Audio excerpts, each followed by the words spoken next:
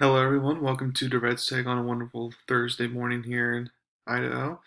So let's get started. There's been a bunch of college football news that's happened recently, and there's a bunch I want to dive into and digest. So let's start off with what the NCAA president, Mark Emmert, said.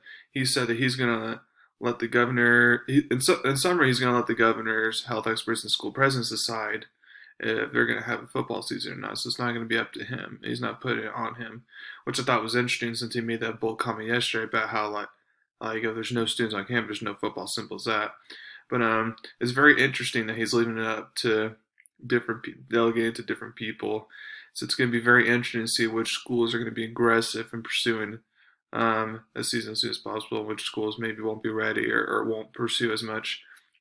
But there's been other news. For example, the Cal State's university system, which involves 23 California schools. So they said that they're not going to have any students on campus for the fall. So that's going to put football in jeopardy. And then something that's also been floating around is that the California, I heard they are going to most likely stay closed until all the way till August, which is pretty interesting because just recently Arizona and Florida governors both opened up all their sporting events and stuff again. They're all clear basically. And then another thing is that the Pac-12 schools are talking about doing a all conference schedule only, so they play each other 11 times. So if you're Ohio State, you don't get to play Oregon. If you're Alabama or Notre Dame, you don't get to play USC. If you're BYU, you don't get to play your Holy War rivalry against Utah. If you're Michigan, you don't get to play Washington, and so on. So that'd be a lot of interesting matchups that we're going to have to miss out if the Pac-12 does decide to do conference only. Now, what's interesting is that recently the SEC commissioner he said that like the conferences are going to try to be unified. It's not going to be any one conference's way or the highway. Basically, they're going to try to be coming together and try to figure out a solution together if they can. So let's say if the Pac-12 does decide to do conference only, well, let's say the Big Ten decides to do conference only. Well, the ACC, Big 12, and SEC can still have non-conference games. They would just have to replace those Pac-12 or Big Ten teams with another team, which means a little bit of hassle, but it can be done.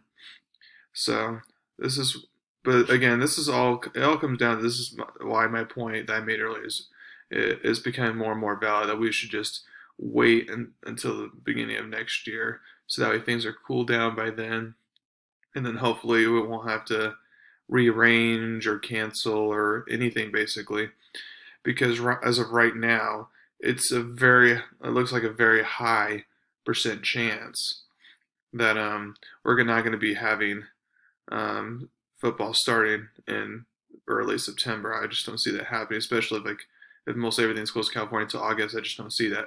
So the best case scenarios we're most likely going to have in October starts the season, best case scenario. But again, I'm not sure if that's going to be happening or not. We got to hope that within the next few months things are just getting better and better, and then they come out with vaccines and that the cases are decreasing and stuff like that, because that's our only hope. I'll continue to be fascinated by these storylines, and as we get more and more college football headlines, I'll let you guys know, because all this stuff is really interesting, how the domino effects are happening. So, for my other topic today, I want to talk about my top 10 all-time NBA players list, because ESPN had came out with their list, and I agree for the most part with their list. I agree with what's funny is I actually agree with their top 10, but I just disagree on the ordering of that top 10. So to start off with number 1, Michael Jordan is obviously the GOAT. He's number 1. There's no dispute there. I just don't get why people make the case that LeBron's the GOAT.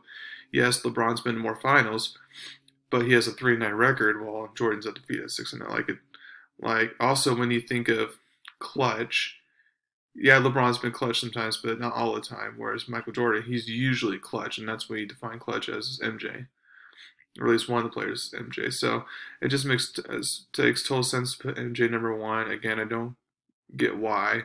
The LeBron lovers have him number one because MJ is clearly the GOAT. Like, there's no disputing that. And then number two is actually not LeBron, it's actually Kobe Bryant. And here is my reason why I have Kobe Bryant ahead of LeBron. So a lot of people make the argument and say that Kobe Bryant is the closest thing there was to a Michael Jordan. Well, if that's the case, if he's the closest thing there was to Michael Jordan, then he should be number two because Michael Jordan is the GOAT, obviously. And then we take that out, it's just like he's 5-1 in finals, which is really good.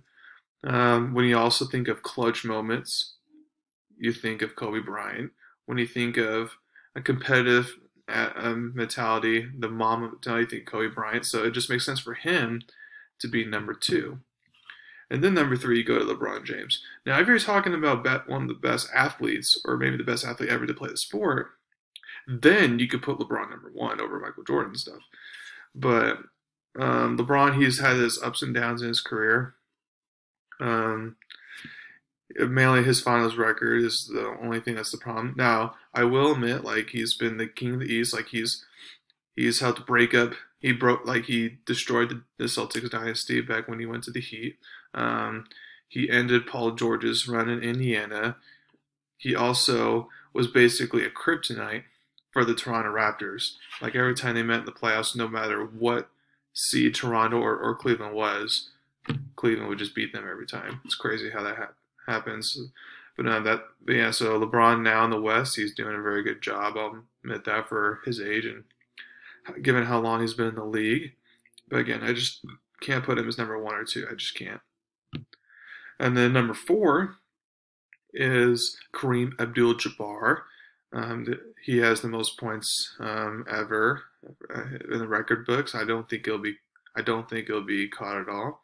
He has the famous skyhook shot that no one can stop. He's won a lot of championships. Because he played so long ago, people don't remember him as much, but he was truly one of the best players in the game.